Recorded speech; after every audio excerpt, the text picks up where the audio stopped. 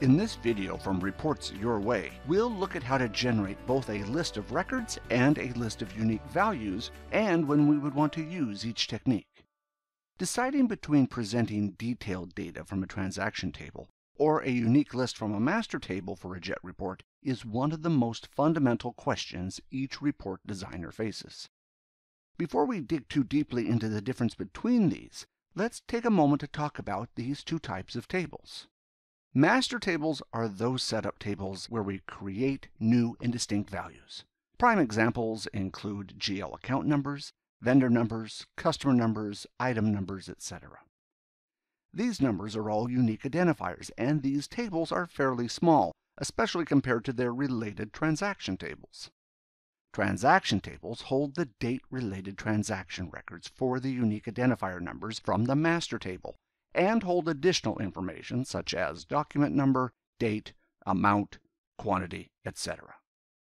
These tables continue to grow as new transactions are added. They tend to have more fields than the master table, and transaction tables can become very, very large as time goes on. When JET Reports is reading a table, it starts at the very first record and looks to see if that record matches the filters. If it does, JET either returns that value in the report or holds it in Excel's memory until JET has finished reading every single record in that table and then returns the entire list of results. So, whenever practical, we want to work with a smaller table in order to be as efficient as possible. Either a master table or transaction table can provide a list of unique values when we use the third, or field, parameter in the NLRows function. The function will not repeat any values for that field from a transaction table. Which table we choose is determined by which fields we need to define our filters. For example, if we need a list of foreign vendors, we can use the master table for vendors. It is a comparatively smaller table and holds the details of the vendor number, name, and country. We simply put in a filter to say the country code cannot equal the domestic country.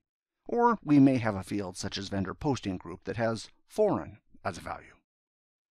However, if we want a list of foreign vendors who ship goods to a certain location, that is, the ship to address, then we need to use a vendor transaction table where that data exists along with the vendor country code.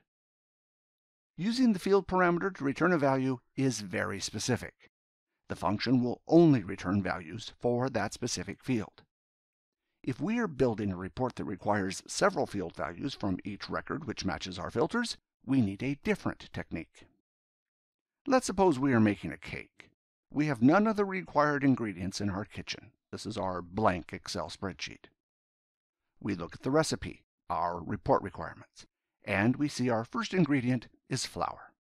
We jump in the car and go to the store, the record in our database table, and we buy the flour and come home. We look at the second ingredient and we see that we need eggs. Again, we jump in the car, go back to the same store, buy the eggs, and come home. And we keep doing this until we have everything we need.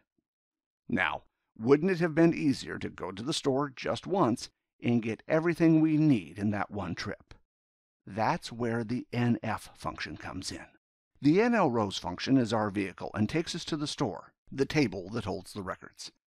The NF functions are the items on our shopping list. The NFs are all about performance and efficiency. So, if we need more than just a single field from the database record, we need to use a record key.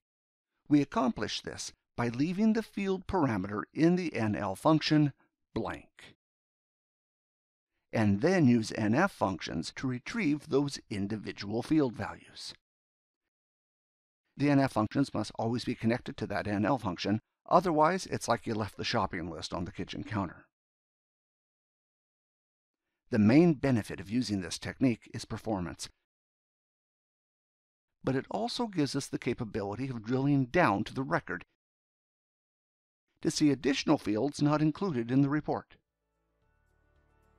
Both the JET browser and the report wizard use a combination of NL and NF functions to help us quickly build out our reports. This concludes this video from Reports Your Way on how to generate both a list of records and a list of unique values. Which technique we choose depends a great deal on the specific information we need and the tables where it resides. We hope you found this information useful and invite you to view the other videos in our YouTube channel. Thank you for watching.